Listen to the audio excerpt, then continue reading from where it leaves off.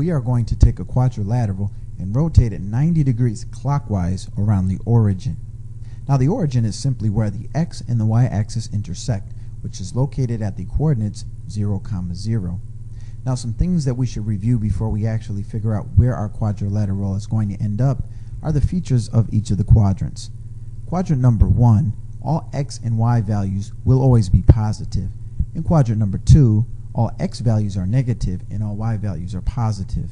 In quadrant number 3, both the x and the y values will be negative, and in quadrant number 4, the x values are always positive and the y values are negative.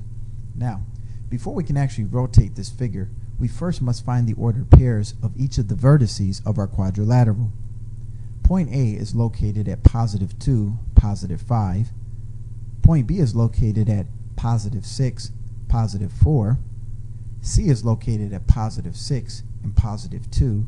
And D is located at positive 2, positive 2. Now we know we have to rotate our figure 90 degrees clockwise about the origin. A 90-degree rotation on one of these grids always just means moving it directly to the next quadrant over. If it's a clockwise rotation, move it to the next quadrant going right. If it's counterclockwise, move it to the quadrant directly to the left.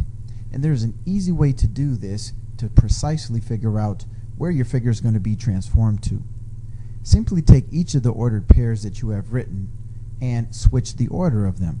Because A was located at 2, 5, switch it to 5, 2. Because B was at 6, 4, change it to 4, 6.